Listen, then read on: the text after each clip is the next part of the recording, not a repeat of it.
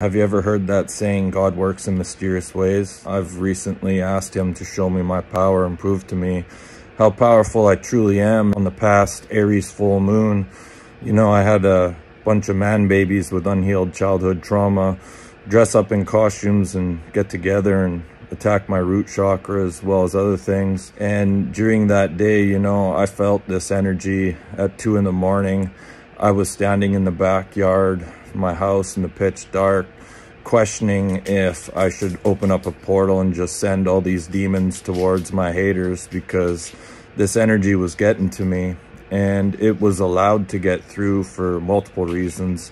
One of those reasons was to build evidence in a spiritual court, and the other was to allow a certain amount of that energy to get through to me so that I could be shown just how powerful I truly am. These individuals attacked my root chakra.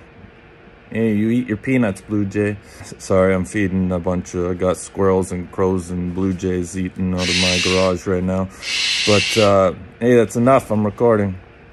But, some of this energy got through, and I woke up and my hip felt debilitated to the point where I was questioning if I was going to need surgery. And I was basically shown that this energy from this man baby circle got through, and I decided that, no weapon from little man babies was going to be effective towards me.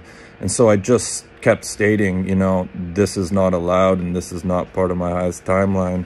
And this energy, after a short amount of time, completely disappeared. So sometimes when you ask God questions, you're going to receive the answers in ways that you're unexpecting.